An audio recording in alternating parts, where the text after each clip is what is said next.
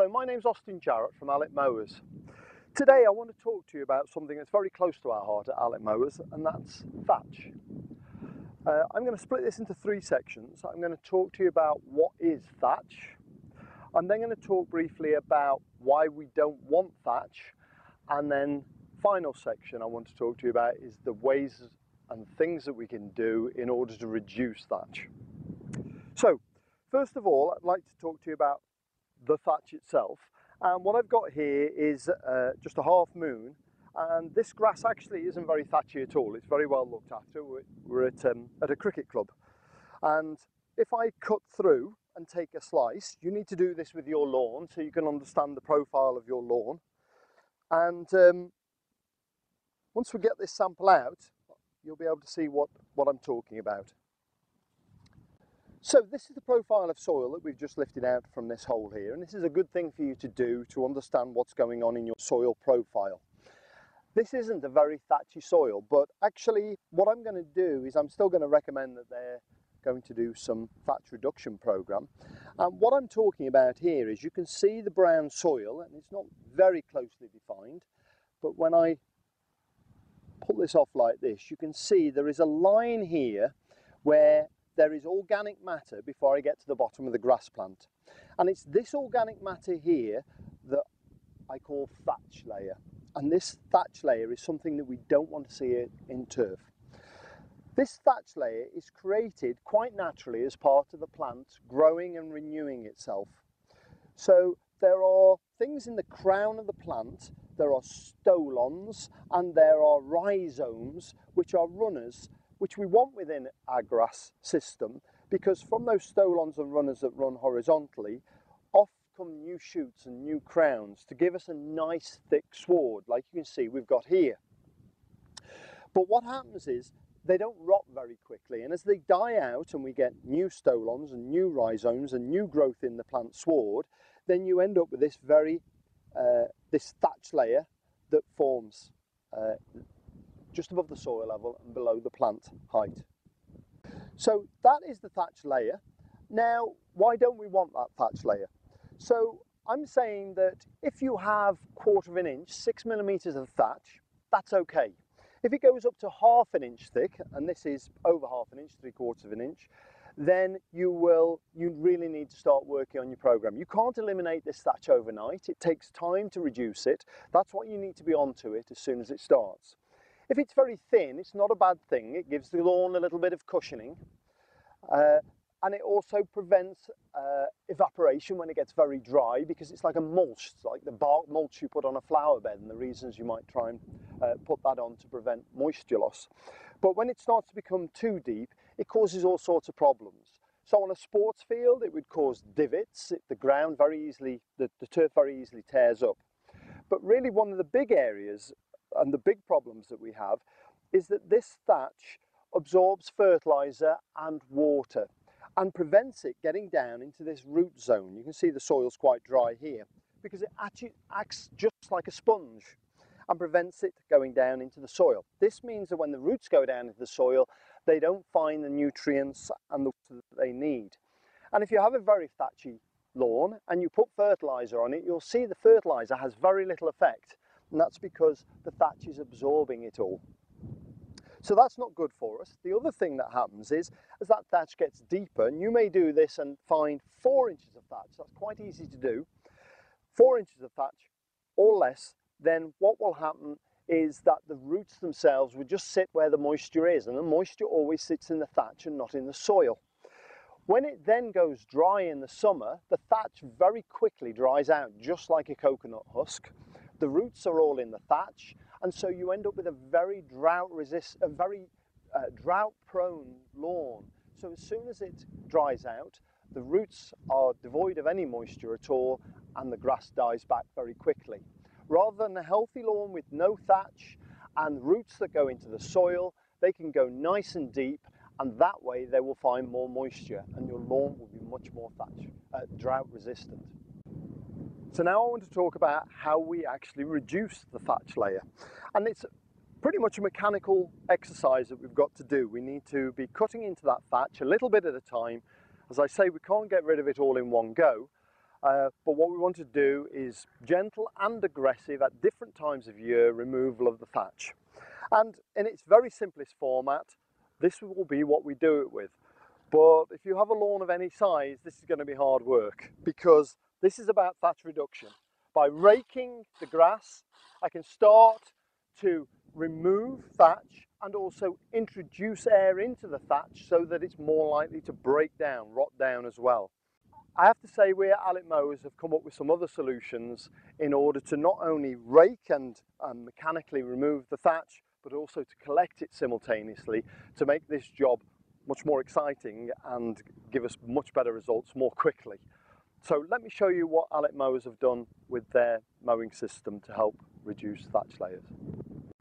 This is my Allett mower. This is a Kensington 20, but there are various sizes of mower that are available, and you can look at other videos on our YouTube channel which talk about these products in detail. What I can do with this machine is I can mow with a cylinder mower, which will give me the greatest lawn results, but because we need to keep in control of the thatch layers, even the most healthiest lawn, we need to stay in control of this. Then we have a range of implements here that will help us do this mechanically and easily. What we're able to do with this mower is we can take the cartridge out of the machine that is mowing, and we can insert these different cartridges. And let me just briefly talk you through what these are able to do. So this is my verti-cut cartridge. This rotates in this direction. It's powered by the engine of the machine, and you can see they resemble sword blades. So what we're going to do with this verti-cut cartridge, it's vertically cutting, as the name would suggest, into the sward, and so it's cutting down into the thatch layer. What it's able to do then is remove thatch, but what it's doing is cutting the rhizomes and stolons to encourage new growth. So in much the same way you might prune a bush and you see new growth sprout out of the where you cut it, then that very much happens with your lawn turf as well. So the verti-cut does that extremely effectively. The grass box is on the front of the machine, so as I cut, I collect as well. So I don't leave the lawn in a terrible mess, and if I only have time to do half of the lawn, then I've done it and everything's collected. I don't leave half the lawn in a mess. So that's the verti-cut cartridge. If I need to go deeper and get more aggressive, then what I have here is a dethatcher cartridge. You can see this is a much more aggressive blade.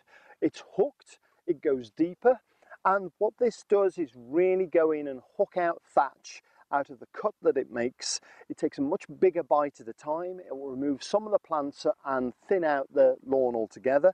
I will more likely use this one either in springtime when I've got a lot of moisture and so the plants can recover. I will apply fertilizer again to help the plants recover, and I'll use it in autumn time as well when I know that I've got the moisture for the plants to be able to fight back to this quite aggressive treatment. The other cartridge I've got is a much more gentle one. This is one of my favourite cartridges. This will be about little and often in terms of removing thatch. It will remove dead leaves as well that are on the surface. That's when the ground has a grass has a browny look. I can fetch out that material and I can prevent material that is at the top from becoming thatch later. So it's a preventative tool. This will also pick up leaves, pine needles, and put those all into the grass box as well, and those all help create quite an acidic feel to the grass as well, which is not good in terms of depleting the thatch layer that we have. But this one's a very versatile cartridge. I can use it pretty much all year round because it leaves no damage to the sward like the two previous more aggressive cartridges. So this is the verti-cut cartridge I'm going to use first. So remember, this is about cutting into the sward and cutting the stolons and the rhizomes. We will see some material come out as well. It very much depends on the thatch, the moisture of the day that you're actually doing the verti-cutting on, as to how effective and how much material might come out. But let's just see what goes on here. I'm going to leave the grass box off so you can see what's happening there. So I've changed the cartridge from the verti-cut now to the dethatcher. It takes about 2 minutes, and this is the more aggressive blade, if you remember. And we're going to see now the difference in the material that we take out. I'm not going to put the grass box on again, just so that you can see what's happening.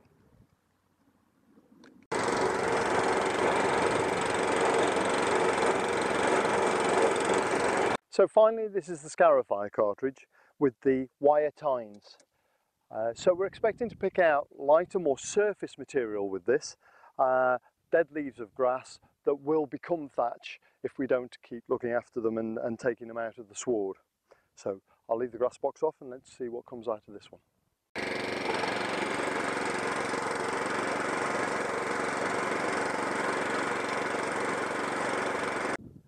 So this is the material that's come out of the grass boxes for each of these 3 turf cultivation cartridges that we've just used, and you can see the differences in the material.